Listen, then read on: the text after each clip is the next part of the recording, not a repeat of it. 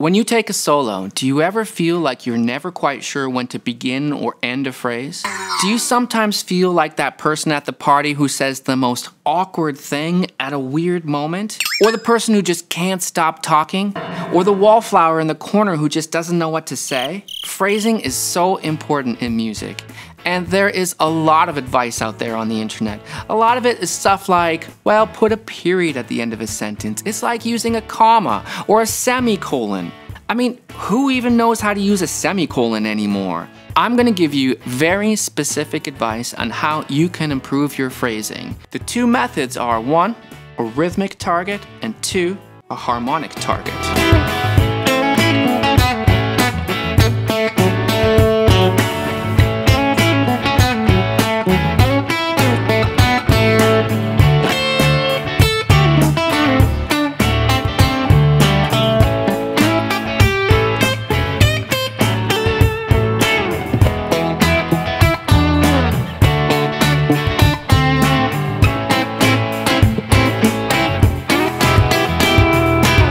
Strategy number 1 is simply to use a rhythmic target. We have to know in advance what the chords and the structure of the song or the jam track is before we take our solo. If we don't know the number of measures of each chord, it's very hard to do really good phrasing. Let's say that we're working with a 12-bar form.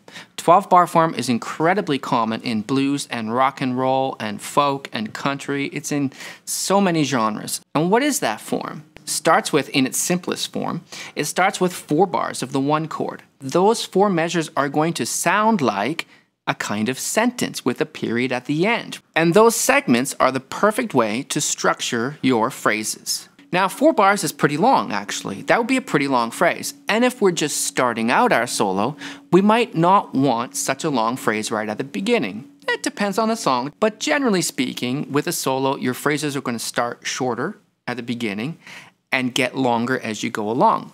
Because when we start shorter, that means that it's less intense, and as our phrases get longer, it sounds more intense. So let's break up those first 4 measures. We're going to break them into 2. Music is surprisingly mathematical, right? We actually find it very satisfying when musical things happen in groups of 2 or 4 or 8 or 12 or 16. You've probably noticed that. So we're taking those 4 bars and we're going to play 2 short little phrases. The track we're going to use is an A, so I'm going to start out with just A minor pentatonic. And by the way, all these loops are available on the Patreon, right? There's 1.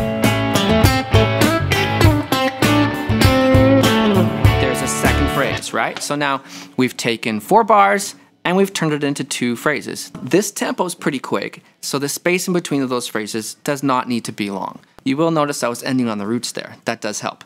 But we're going to talk about that later. So what happens next in the 12-bar form? We go to the 4 chord. We got to know that, right? And the 12-bar form is so common, we should have that memorized. So if you haven't got that memorized after this video, maybe have a look at it. So we're going to have 2 phrases over the first 4 bars, and then we'll place another phrase over the next 2 bars because we know that the 4 chord in a 12 bar is another 2 bars. So easy. 2 bars, 2 bars, 2 bars.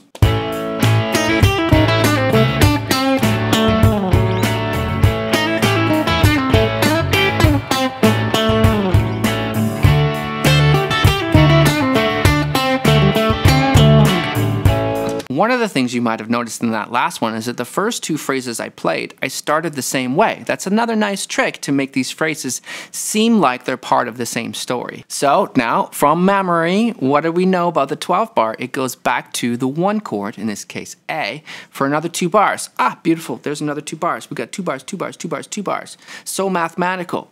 Now, we're not always going to make it so mathematical, but when you're learning good phrasing, we're going to use these rhythmic targets to get used to it. So let's try the first 8 bars of the whole form.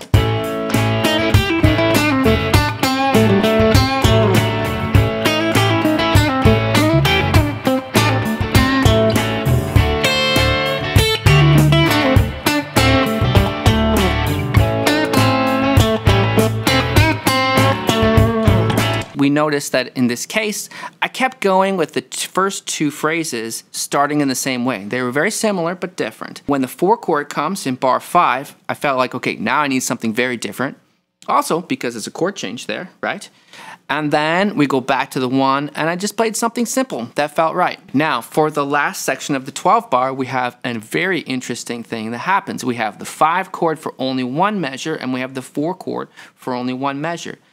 We could take those as 2 separate phrases, maybe. But at this faster tempo, we don't really have much space to add any periods or commas or semicolons. So we're going to take those 2 chords and make those a phrase. And guess what? We got 2 measures again, right? We have in this key, it'll be E to D. That's 5 to 4. So I'm still just going to stick with A minor pentatonic. Later, we're going to look at how we can do some harmonic targets and change that up. But for now, A minor pentatonic, 2 measure phrase, 2 measure phrase, 2 measure phrase, 2 measure phrase, 2 measure phrase. And you can probably guess what's going to happen in the last 2 measures again as well, right?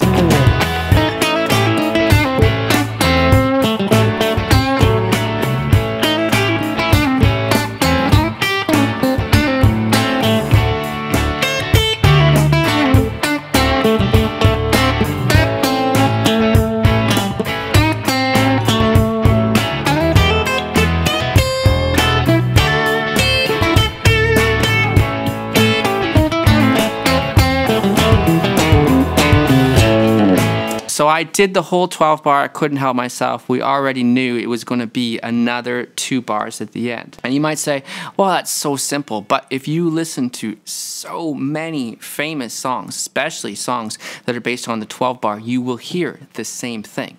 Now we can force ourselves sometimes to solo or phrase over some of those changes, and that does get more interesting. But if you're still just trying to improve your phrasing right now, go with this 2 bars concept for a bit, and then you can start to run some of your phrases over those sections. On my website, I'm going to have a few of these licks in tablature form for you for free, and on our Patreon, we're going to have lots more, plus practice tips videos that will help you with your phrasing over 12 bar and other forms, plus this loop so you can practice all these ideas. I've also got my book available called Guitar Soloing Like a Pro. It's available on Amazon. So here's my second method for improving your phrasing, and this is what I call harmony targets. Now, it's actually a very similar concept because we have to listen for the chord changes. But in this case, we're going to use the chord changes to inform what we're playing. So previously, we were thinking about the 12 bar and we were thinking only about when the chords change. But now we're going to think about what the chords change to, and we're going to use the harmony of those chords to land certain notes that make our phrases sound even better. So in its simplest form, this kind of harmony target might be just hitting the root of the next chord as it happens. So we know we're in A, the first chord is A, the 4 chord, the next chord is D. So what we're gonna do is we're gonna start that lick on a D note. So we still have our first 2 licks are the same, but now when the D happens, we're gonna start on a D note. Or that one, right? We gotta know where a D note is now. Or you can use the quick, easy method of finding a 4 chord. If this is a 1 chord, then this is a 4 chord. So let's hear what that sounds like. It's still all A minor pentatonic, and then we'll fancy it up later.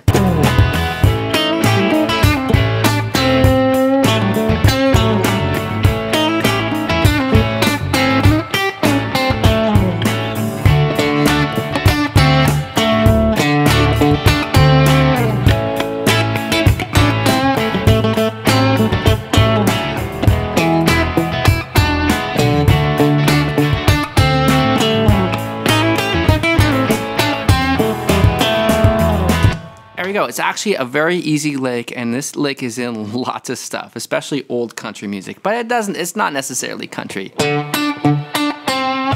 That's pretty cool. That's all in A minor pentatonic, but I'm actually going D, D. And that note is the minor 7 of D, but it doesn't matter. And then you'll notice on the 5 chord, I did the same. Because we know that whenever we're on a 4 chord, a 5 chord is just 2 steps up, and so then we can actually just do the same. 5 chord, 4 chord. So now my phrases are being informed by the lengths of the chords and when they change, but also what's in the chords. So let's take this harmony targeting concept to a whole nother level. Remember that this 12 bar is actually in a major key. So why are we playing minor pentatonic? I mean, we can, because that's the blues and that's the rock and roll. But it means that we can also play A major pentatonic. An A major pentatonic will sound even more connected with the A chord. Then it allows us to do cool things on the 4 chord, harmonically. A major pentatonic, we know from our first finger pinky rule, works like this. That's A, so all I have to do, instead of my first finger being on it, I put my pinky on it. And I still play my easy shape. It's so fantastic how easy that is. I get a different set of notes and a different sound, and it works over A major. So here's the trick. We're gonna play A major pentatonic over the A chord, and then we're gonna play A minor pentatonic over the D chord. Now our phrases are gonna target those chords not just rhythmically, but also harmonically.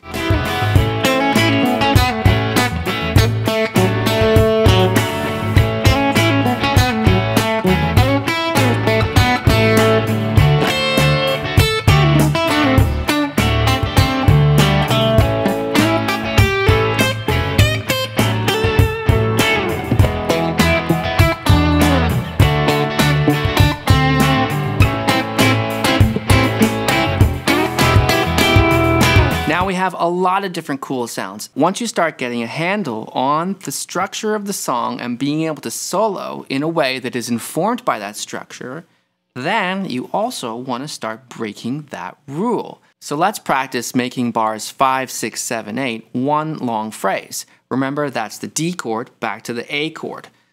But start with our first 4 bars of A.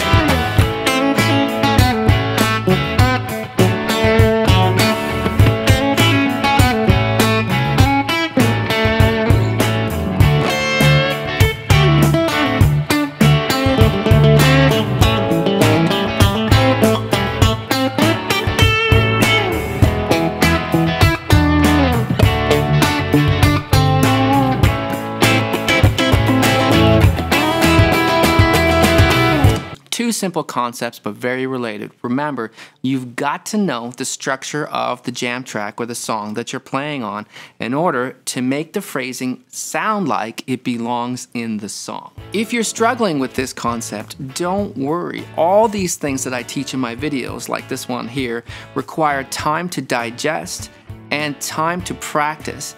And playing these things is fun, so we gotta look at it like that anyway. What's the hurry? Enjoy the process. My name is Blue Morris and I teach guitar lessons here in Vancouver, Canada, and I'll see you next week.